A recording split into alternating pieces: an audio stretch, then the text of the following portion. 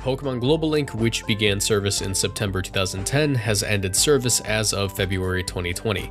We sincerely thank you for your many years of using our service.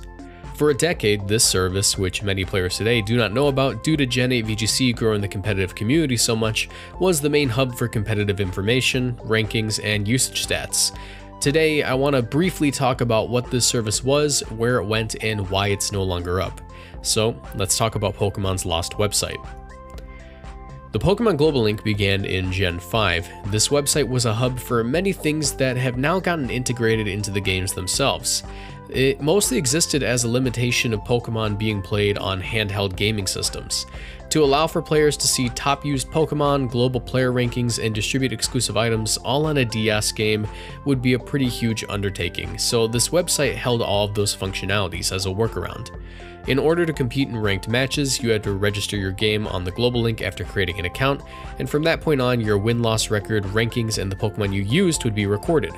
The site would eventually add functionalities as the game progressed and required them. In the early days, it was used for obtaining Dream World or Hidden Ability Pokemon and exclusive items like Gen 7's Custat Berry, but would eventually expand to allowing you to join online competitions, and in Gen 7 allowed you to host friendly competitions and rental teams. The old rental system was actually pretty interesting. While today you can create a team, make it public, and tweet out the code for all to use completely from your Switch, in Gen 7 this was done via the Pokemon Global Link.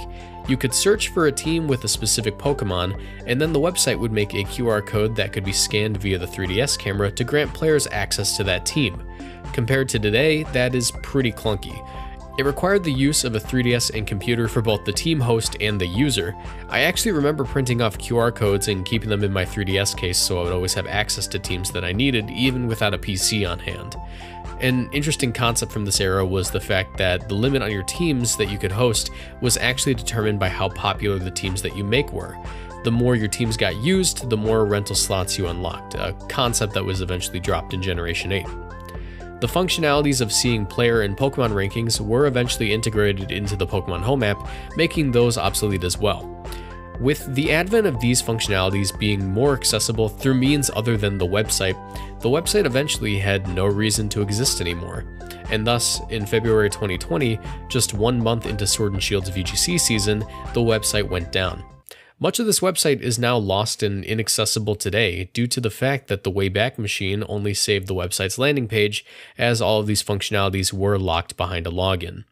The website, as useful as it was, became useless in Generation 8, leading to its closure, a bittersweet ending for a beloved tool that many players from Generation 7 and before fondly remember. If you enjoyed this video or learned anything new, do me a favor, leave a like on it, subscribe to the channel, and turn on notifications because I bring you guys weekly lore videos and daily VGC content. And of course, thank you to all of my Patreon supporters. I really appreciate all the support you guys have given me. Making these videos would be impossible without you.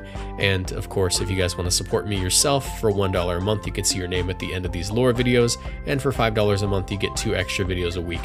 So yeah, with that, I'm going to call it. Everyone have a nice night, and I'll see you in the next one. Bye.